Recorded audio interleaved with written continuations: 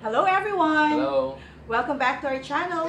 And today we'll be sharing with you guys yung things that you can observe from a 4-month-old baby. Yep. But before anything else, if you're new to our channel, please don't forget to click the subscribe and the bell button below so that you'll get notified every time that we upload new vlogs.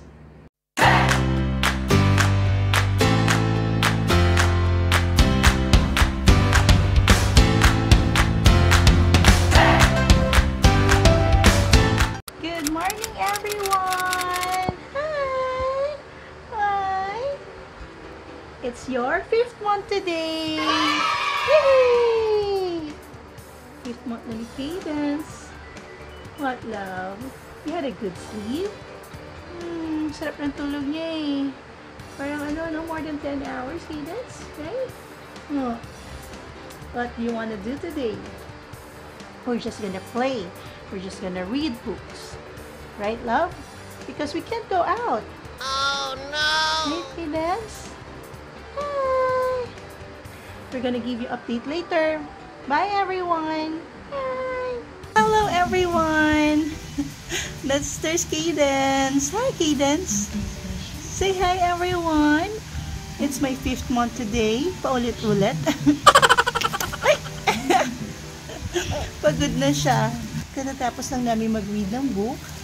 Right, baby love? But I think she still wants to read books. Right, love? Laway is life. Laway. Ano ba? Where's your papunas? There you go. So, we're just waiting for Daddy. Because Daddy needed to go to their office. Kailangan niyang mag-help sa pag, what do you call that, love?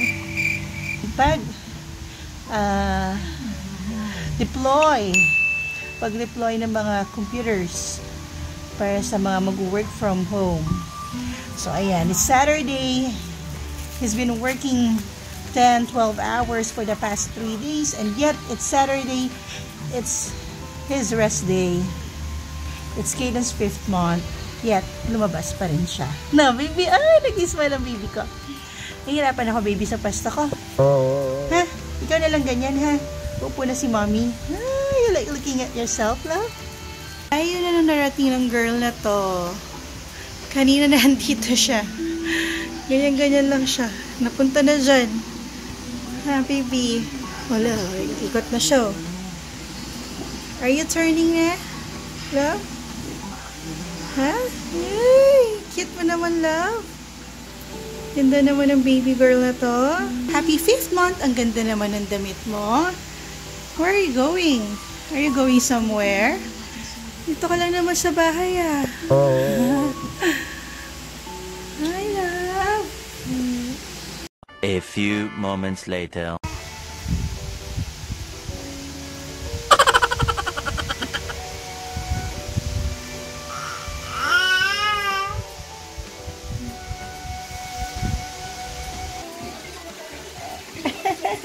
Huli si Mommy. Huli. Happy 5th month. Tomorrow. Good morning. Day 9. Day 9 ng quarantine. So, dito lang kami sa harapan again. Because this girl wants to see plants and trees. She wants to see greenery. Right, love? So, mga super konting tao na syempre kailangan ng fresh air. Yung mga thunders nagpapaaraw. Hi! Look at this too. Kapaaraw. Good na, baby. Hi, love. Cadence. Hi! Say hi. Hi! Patingin siya dito. Sabi niya, ay, gusto mo shades? A few inches later. Okay, so need namin mag-grocery. And ganap kami ng grocery ng konti yung tao. And meron kami nahanap.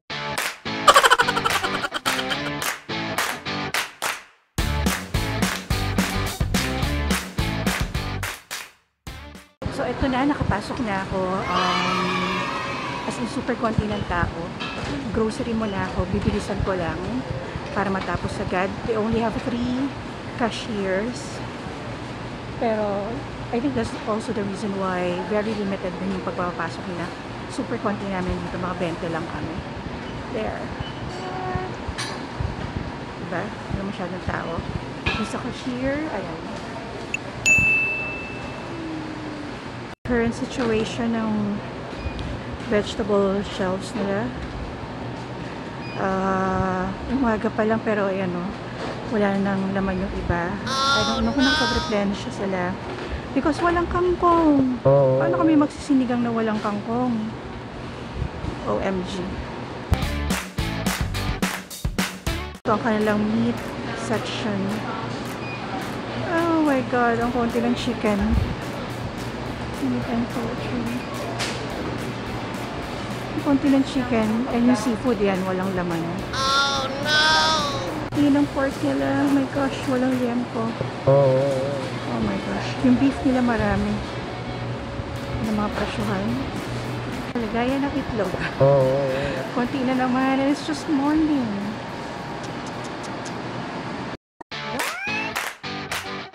Oh no! Pati mga condiments. Wala na rin. Wala akong makitang patis. Except for this one. Hindi ko kilala at hindi ko alam ang presyo.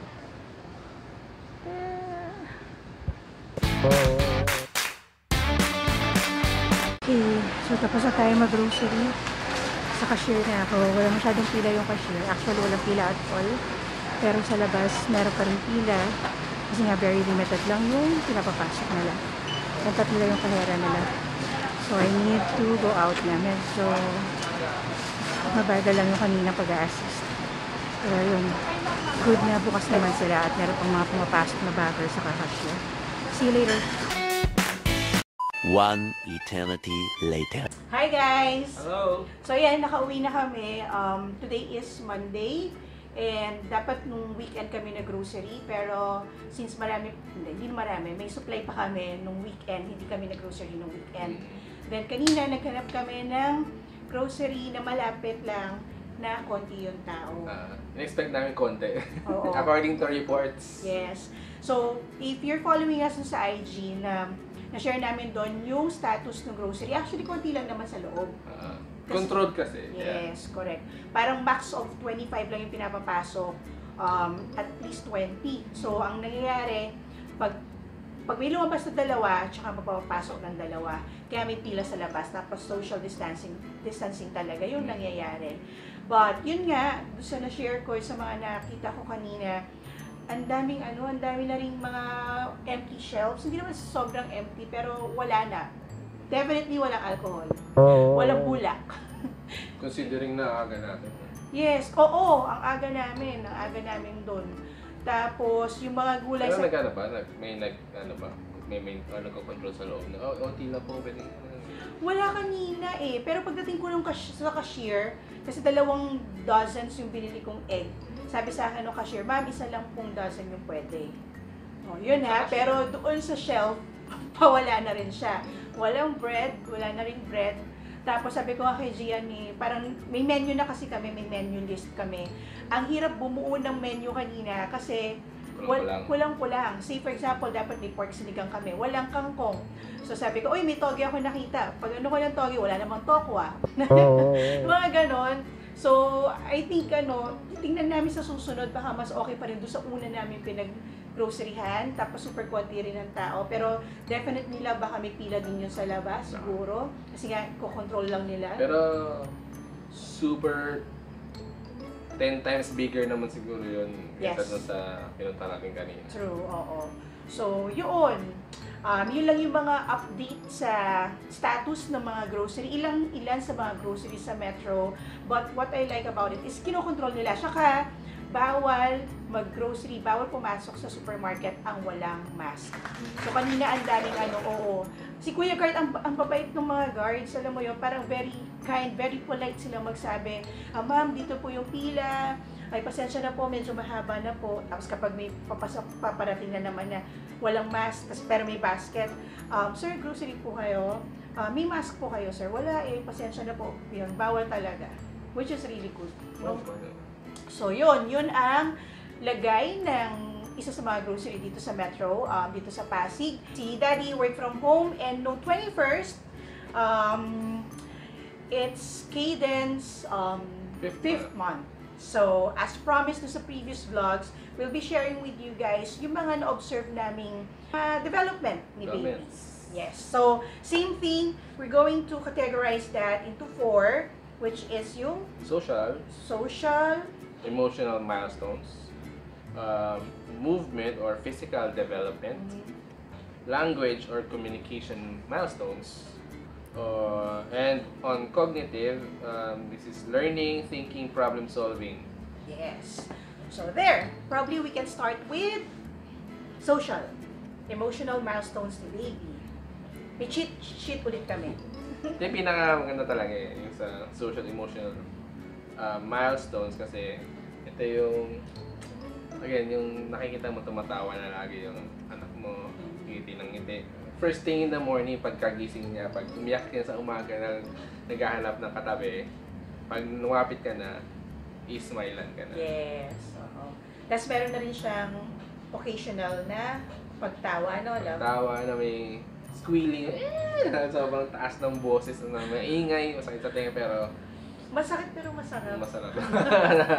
So, yun. So, recognizing parents' face and touching it, madalas to. Kaya gusto ko rin na nilalapit ko yung mukha ko kasi hawak-hawakan yung gano'n. Tapos, yung ngitian nga, minsan tatawa talaga siya, ganyan. Yes. Hindi lang kay mommy na ngayon, pati na kay daddy, no? Ang nangyayari kasi minsan, lalo pag nakahiga ka, magsa-side view siya. Tapos gano'n sa'yo, tapos hawakan niya na yan, no? Naglalambing. Cute. Yes. Likes to play and might cry when playing stops. Actually, nabanggit na rin ito last time.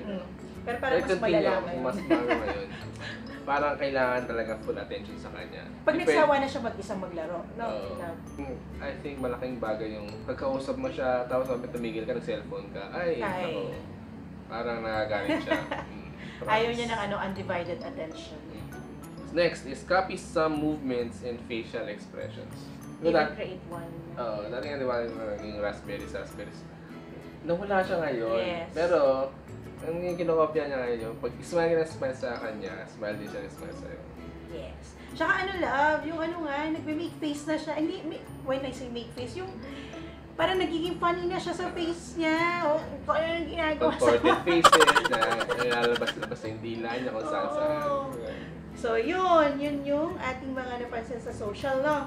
Sa movement, marami-rami rin. During her 3rd month, medyo, hindi na siya masyado nagko-close fist. Pero ngayon, lalo na. Nakaganyan na siya, cute-cute niya lagi, parang ganyan na. Hindi na siya closed fist talaga. Then, also, yun, lagi siyang parang ganyan, brings hands together para siya nagpe-pray. Meron din akong video niyan. Then, can hold a toy and, shake it. Yan, mahilig niyang gawin. Kahit kahit kamay mo. Kapag binigay mo yung kamay, gaganong-ganon niya. Ang nakakatawa nga doon sa rattle niya, kasi wood yun, diba? Siguro, nakita niya yung cause and effect doon, nung ginawin sa mukha niya. Medyo nasaktan siguro siya. Kaya kapag nagpula, nag-itim nga dito. Oh, no! Kaya yung next na ginawa niya na, every time na yun, alam niya kung kailan niya i-titer. Tapos kapag gusto niya i-shake, dito sa side lang. Ganun lang siya. Mahilig na siya mag-side lying. Nakakatuwa to kasi kapag natutulog siya dati, pwesto lang. Lagi siyang ganyan. Pero ngayon, naka-side lying na talaga siya. No? Siguro sana kasi pag naka-side lying ka patutulog, dito siya. Sa bagay. Tapos umiikot siya. Wala lang kaming video nung nakaikot pa siya. Kunwari, ganyan yung posisyon niya. Ito yung ulo nung pagkatulog. Mamaya nakaganyan na yan. Ganyan. Hanggang 360 na talaga, kaka-side lang. Nakaganyan siya, diba? Tapos mag-side lying siya. Para makabuelo siya, gaganon siya. Tapos gaganon ulit siya. Pushes down on legs when feet are on a hard surface. Yeah, gusto niya ngayon, love, hindi ko alam kung napansin mo, recently, gusto niya yung kapag tinatayo siya. Kasi nga, she can hold her head na talaga steady. So, pwede na namin siya iganto, hawakan na ganyan. Tapos kapag pag nakaganyan siya, pinupush niya yung sarili niya pa ganun. So, tapos yung feet niya, ginaganon niya talaga sa hard surface. Roll over from tummy to back. Kung nung 3rd month siya ginagawa niya na to, ngayon, kayang-kaya niya na talaga. Kaya niya namang isang gano'n, kaya gano'n. Yes, and vice versa. Yung vice, kasi sabi nila, may mga babies daw na nauuna yung from back to tummy. Mas doon sila nadadalian. Si baby, mas nadadalian siya from tummy to back. Pero ngayon, kaya niya na rin mag-back to tummy. Kasi, gaganda niya yung ulo niya. Susunod na yung mga katawan niya. Correct. So yun yung mga development ni baby when it comes to movement. So next would be language. So communication milestones. 1 is babbles with expression and copy sounds she hears. Ito, madalas to, sobra, diba, parang talagang dadaldaling ka ng, wala namang words na nabubuo pa, pero alam mo parang may gusto siyang sabihin sa'yo na dire-diretso sa katingin sa'yo. Kaya nakakapag-create na rin siya ng parang vowel consonant na ano, hi. Madalas yung A sound. Yan, A sound. Okay. What else? Okay. Okay. And then?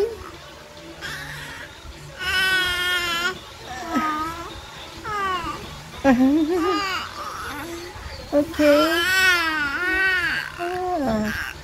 Puro So, yung sunod, yung sinabi na banggit ko kanina, she stopped making raspberries. Bakit? Meron talagang panahon na yun lang yung gusto niyang gawin. At pakita mo kung ano yung raspberries, bakit hindi pa nila napapanood yung Hindi niya na ginagawa. By the way nga pala, nakalimutan ko sabihin, if you haven't seen yet yung 3rd month milestones or the things that you can observe from a 3rd month baby, I'm gonna link it here, tsaka sa description box. Yes. Cries in different ways to show hunger, pain, or being tired. Oo, iba-iba na yung ano niya, type ng kanina lang nga, nasa kotse kami, di ba? Tapos parang, yun nga yung jumijab siya. Ganun siya. Nakakala ko talaga. Naglalaro lang siya. Ito pala, jumijabs na pala siya. Oo, yun yung parang cry niya ng ano, pag nag-jab siya. Kapag naglalambing naman, gagano siya. Pero kapag ano ba, pag muryot na siya kasi inaantok na, ayun, iyak na talaga. Meron siya yung unang iyak na paantok pa lang. Paano yun lang? Ganun lang. Parang pusa. Parang pusa. Oo, tama. Tapos pag antok na talaga siya, gusto niya matulog, ay nagwawala. Nagwawala na. Yung iyak na talaga na, pag gutom, parang almost the same siya noong pag yamot na siya, gusto niya matulog. Kaya dapat, bago pa dumating. yes, ina-attendan na talaga natin. Yung mga feeding cues niya. Kung na yung feeding cues siya, sobrang lalayo na ng maagot na yun. Yes, so, ano na siya, hindi na siya, actually, always pa rin naman siya nagla-latch sa akin, pero mabilisan na rin. Siguro mga 5 minutes na lang, no? Tapos, kaya niya na mag-sustain na matagal. Yung mga kamari, magtulog ka ng 11. So hanggang 2 o'clock, ilang 3 hours. Minsan nga, mas iyan nga 2 to 3 o'clock na eh. Wala pa rin siyang ano. Iyamot na. Iyamot na siya nun. So yung mga pinaka-max niya yata is 3 hours. Ano?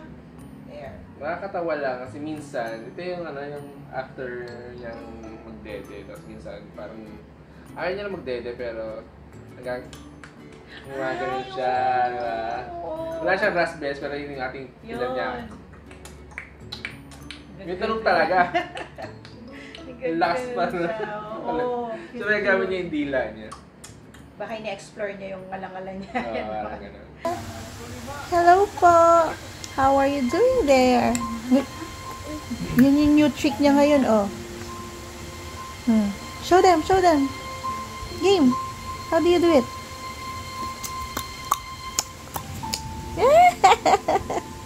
Ang cute, how do you do it, love? Go. Go, love. Hi. Hi. Hi. So, there. Yun yung ating mga... Sa language. Yes, sa language development when it comes to language. Last would be yung cognitive or yung learning, thinking, and problem-solving development ni baby. So first yun nga, response to affection, parang katulad kanina doon sa touch, mahilig siya. Kapag sinasabi mo siya, I love you, pag sinasabihan mo siya, ang ganda-ganda naman nito, pag sinasabihan mo siya, ang galing naman, mga ganon. Pag pinapalakpakan mo, nagsishow na siya na affection, mingiti siya, itatouch niya yung face mo. So yun. Then, let you know if she's happy or sad. Yes. Since marunong na nga siya, may iba't ibang cry na nga siya. Yung cry na hindi naman yung sobrang malalakas yun. So yun yung nagagamit din namin para maintindihan namin kung ano yung gusto niya talaga. Saka bored. Kung bored siya, kung happy siya. Hello.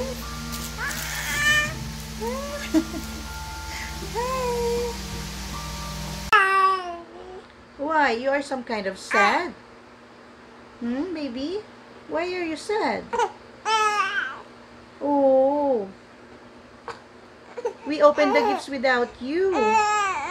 Okay. But you saw your gifts earlier, right? Diba, love? Oh. Reaches for toy with one hand. Yun, marunong na siya ngayon talaga, love. No? Kung dati parang ganun-ganun lang siya. Ngayon, madali na siya. Gaganunin pa sa'yo eh. True. Pero ito rin yun, di ba? Pag naka-tummy time siya, nagagamit na rin niya isa. Yes, uses eyes and hands together, such as seeing a toy and reaching for it.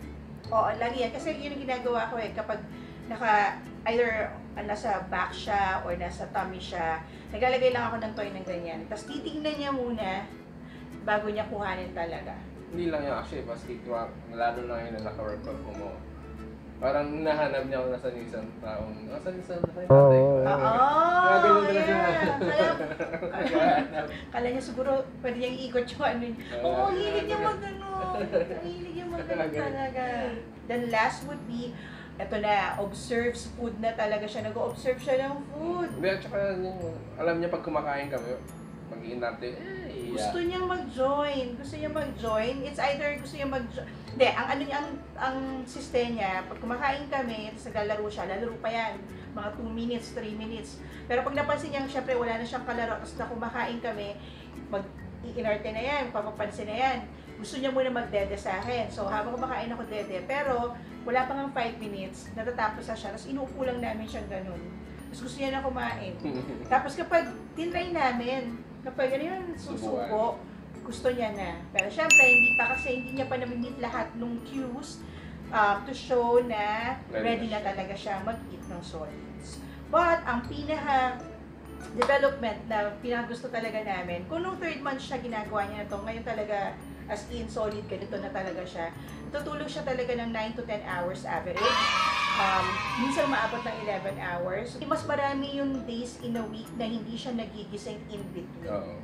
Oo. Yun nga lang, yes, nakita nyo parang ano pa rin, puyat pa rin kami. Kasi yun yung time na ginagawa naman namin yung mga kailangan gawin dito sa bahay. So, yun. I think, yun lang, no? Lahat, yun yung mga development na nakita namin kay baby during her 4th month. Kasi 5th month na siya ngayon. And baka na-experience nyo rin or na-observe nyo rin sa mga babies nyo. But then again, if hindi pa na gagawa ng mga babies natin, yung mga development na gano'n, okay lang po yun kasi meron silang certain stage talaga or certain phase na magagawa nila. Tsaka di pare-parehas sometimes. Yes, correct. Baka meron din yung mga babies nyo na dito sa certain age na to, na ito yung mga development nila na hindi naman ganun yung development ng baby namin. Iba-iba kasi talaga sila yun.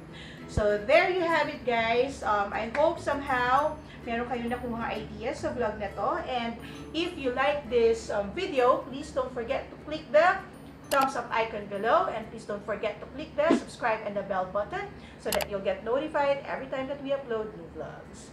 Thank you for watching. Stay safe, everyone.